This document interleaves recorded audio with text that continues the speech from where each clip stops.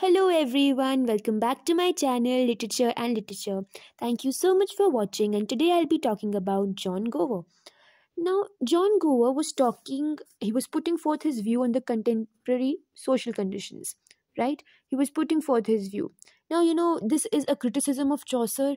When you talk about him, you know that, Chaucer was talking about the many sections of the society, but he wasn't really considering peasants or the poorly for that matter, right? So John Gower was filling in that gap, if I can say that. He was writing about the poor, he was voicing out their concerns, right? That is why, Chaucer is gonna he's going to praise him. John Gower, we will read about that. He's going to praise him in one of his works.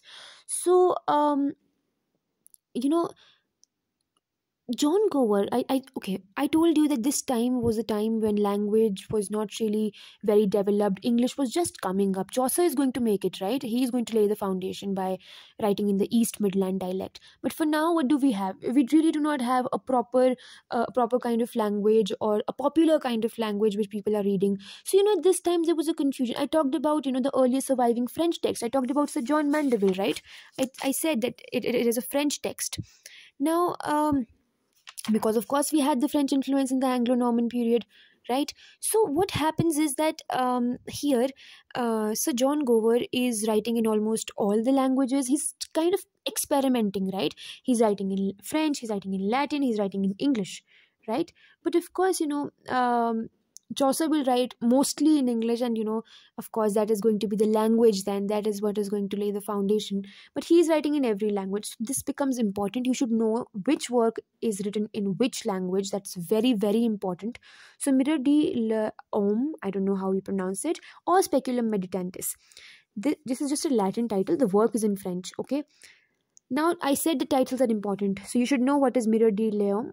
It's the mirror of mankind. So you should know it is the mirror of what? It's the mirror of mankind, or the mirror of meditation. It also shows the corruption of church, state, and workers. Because as I said, during this time, Reformation is going to start. We just talked about, wait, I'm sorry. Yes, we talked about Sir John Wycliffe. So, he was the morning star of Reformation. And then, of course, people are getting to know about the corruption of church. That kind of, a wave is getting developed in England, that okay, the church is not very pure, and how they exploit people's unawareness and everything. So now, people are writing about it in this age, in the age of Chaucer. So John Gower here, he will show you the corruption of the church, the state, and the workers, everybody. Then he writes Vox Clementis, the voice of one crying out. It's a dream vision, and it's written in 7 books. And it's about the peasants' rebellion. Because obviously, when I talked about the background here, I talked about peasants' revolt, right? I talked about peasants' revolt. So that is why you need to know what was going on, right? So that you can, why a particular writer is writing a particular thing. So Vox Clementis is about this peasant rebellion. And as I said, Chaucer did not really write about peasants, but see, Chaucer was a court poet. I'll talk about it when Chaucer will be talked about. But Chaucer was very, very closely related to the kings. So he could not, according to me, could afford to write about something which did not go well with the kings. So Chaucer did praise moral. He called him Moral Gower, but almost like he wanted to talk about peasants, but he could not, right? And then okay, Moral Gower, this comes in Troilus and Cressida. We will talk about this in detail when we talk about Chaucer. And it is because of Vox Clementis, because of the peasants' rebellion, that Chaucer is calling Gower as Moral Gower, right? Then comes Confessio Amantis. Now, of course, it's very clear, confession. It's the lover's confession. It's written in English. And Richard II, he was the king, and he requested for this work. And how do we know that it was Richard II? Usually such things, that this particular king has wanted you to write some work or anything, it's usually written in the prologue. This is just a general kind of thing I'm telling you, so that you can eliminate in the exam. Prologues usually have this, that this is the person who wrote about this is the person who wanted you to write about something, right? And who is this confession to? It's to Venus, which is the frame story, and inside it there is a confession to priest Genius.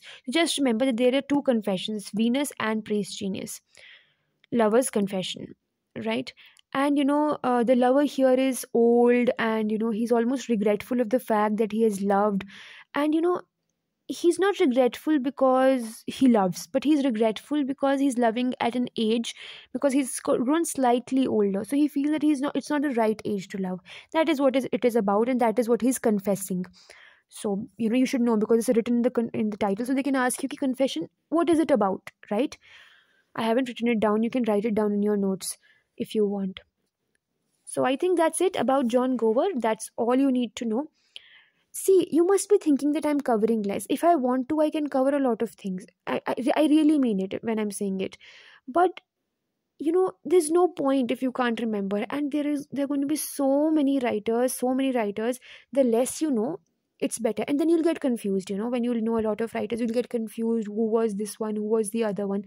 So just focus on the less that you have. Complete it first. Complete the entire syllabus first with the less that you have.